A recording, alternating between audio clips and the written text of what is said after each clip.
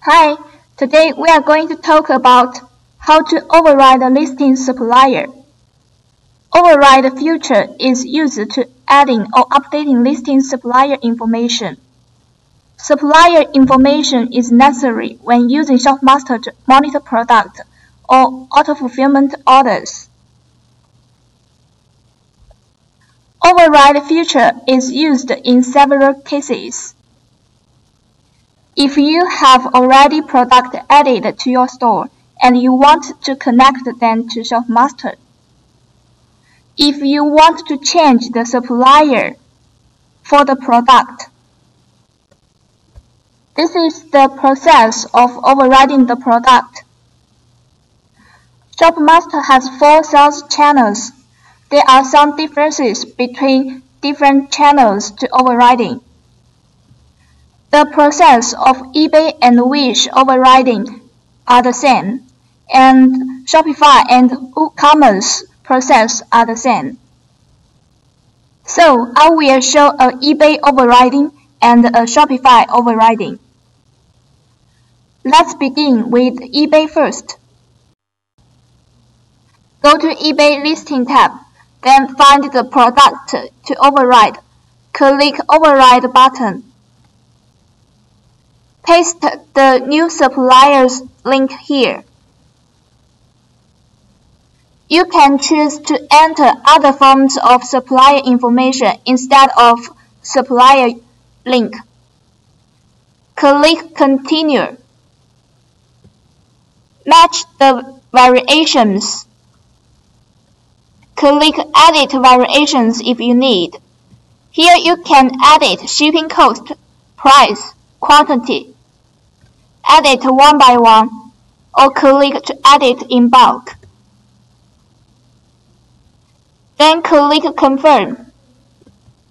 Complete the override process by clicking Override and Updating, or Override.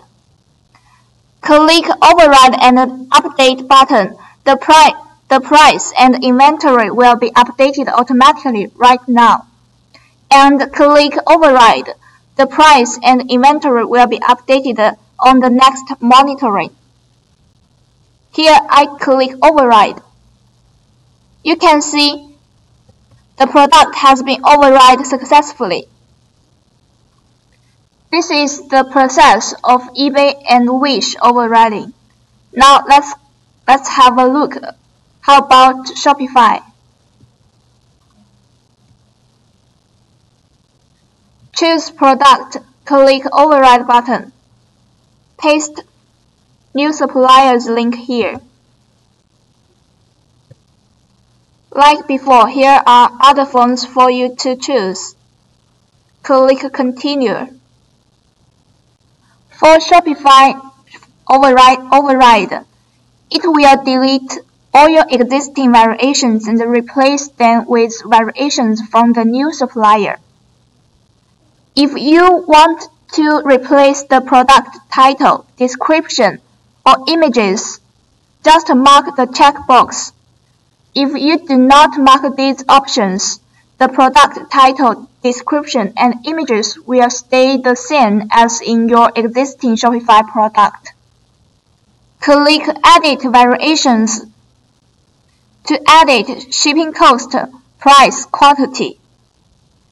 Edit in bulk or one by one. Untick the product you don't want to list to your store. Click Confirm. Then click Override.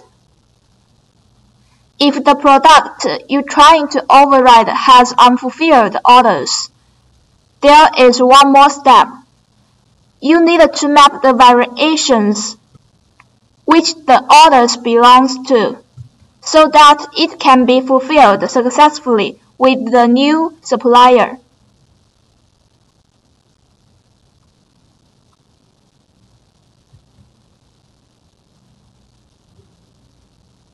Click Confirm. You can see the product has been override successfully. This is the process of Shopify and WooCommerce override. That is all today. If you have more questions, please contact us at email or Facebook.